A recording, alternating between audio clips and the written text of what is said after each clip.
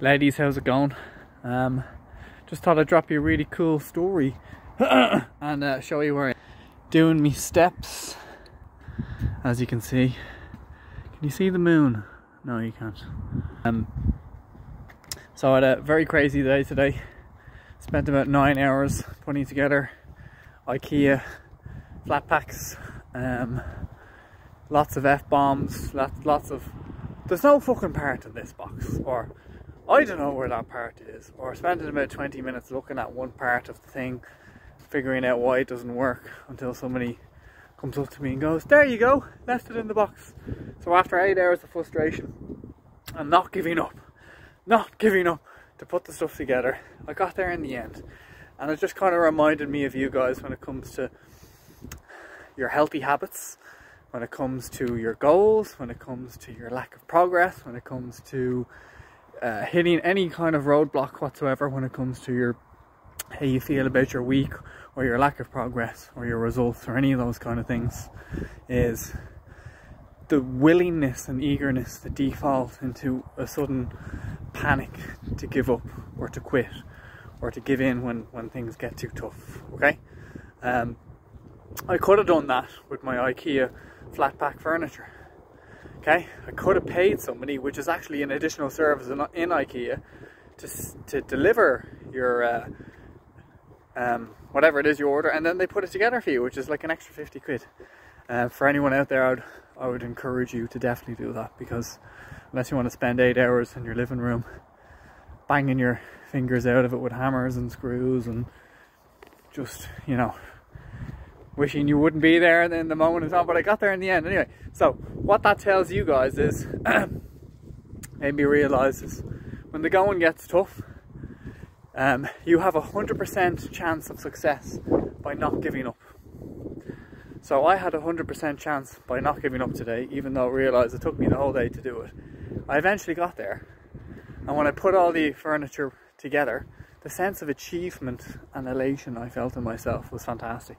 Now, I know I'm a man, and everyone probably looks at me thinking, hey, well, you're a man, you should be doing that yourself. I did, but I didn't give up, okay?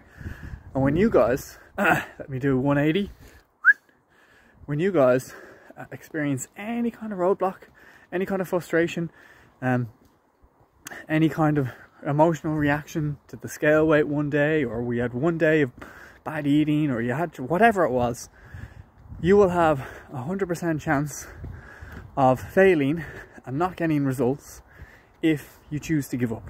Okay, and we're on this fine line in life where people are choosing to give up all the time without putting repetition and effort and consistency in. So what you need to understand is I see a very start-stop approach with a lot of ladies. For you guys just joining in now on our 6-week challenge, repetition is pretty much the fruits of your labor.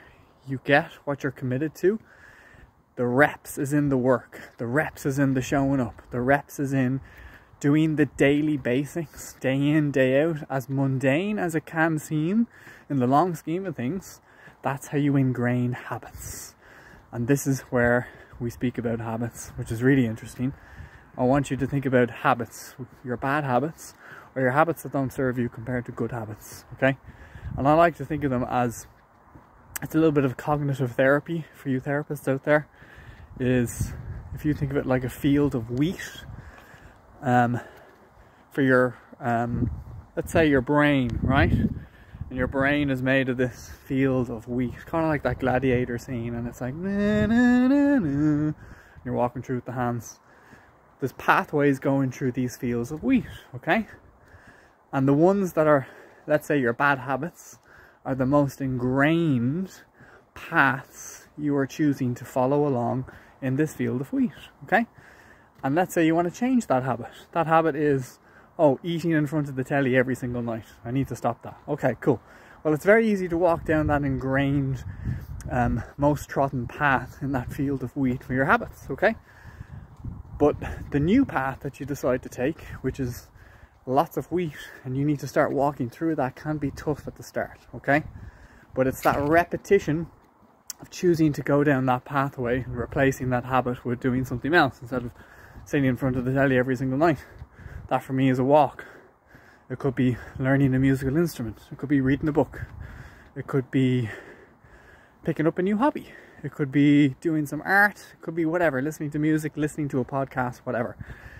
But as soon as you ingrain that new habit and that new pathway starts to form in your field of wheat, it becomes a new pathway from the repetition that you have chosen to build up on that new path, okay? And it becomes a new path ingrained.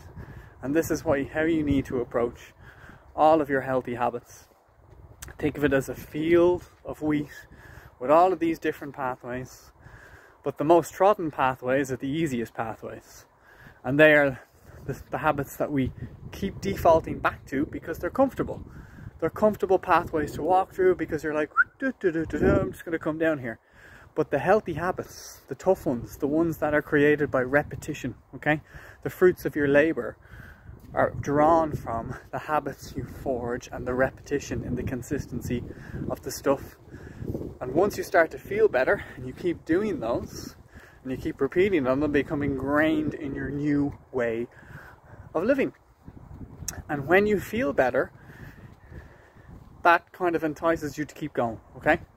And feelings at the end of the day are what going to drive you ladies far better than pretty much your reaction to most upsets during the week. Because if you can get back on track and not give up so quickly and not throw in the towel so abruptly and not slash your other 3 remaining tires every single time something happens during the week, you will become more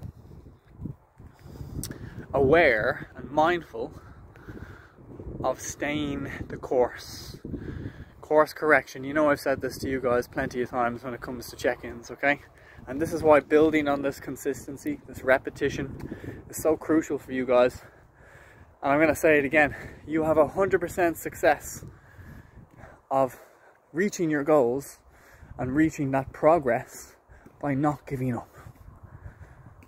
Just think about that. But you also, likewise, paradoxically, have 100% chance of not reaching your results or not reaching your goals every time you choose to give up. So don't be that person in your field of wheat walking around, walking down the easy paths, which are your habits that aren't serving you. Start to go for the paths that haven't yet been formed, and you are starting to break through those paths and make them become more clear in your field of wheat so you reach your goals. Peace out.